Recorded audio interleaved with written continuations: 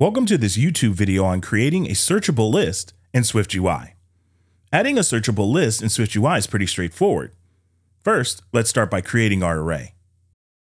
Awesome. We've got our array. Now let's display our array in a list. Next, we're going to create a state variable. A quick but important note. In the world of SwiftUI, all state variables need to be private. Let's make that adjustment. When adding a search field in SwiftUI, we need to be able to handle it when the user types something or when they don't. If the user doesn't type anything, we can just show them the names array. But if they do type something, we'll need to apply a filter and show them the results. To make this happen, let's create a variable called search results. Now, inside of the search results, we want to check if our search text is empty, and if so, return the names array.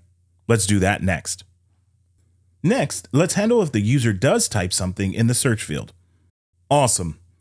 Now that we have our search results, we can use this inside of our list. Let's replace the names variable with our newly created search result. Nice.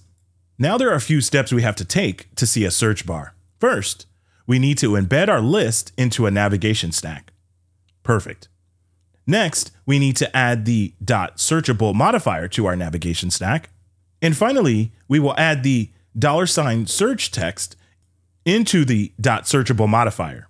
And there you have it, a swift and simple searchable list in SwiftUI. I hope this tutorial was helpful. Don't forget to subscribe to our channel for more helpful tips and tricks.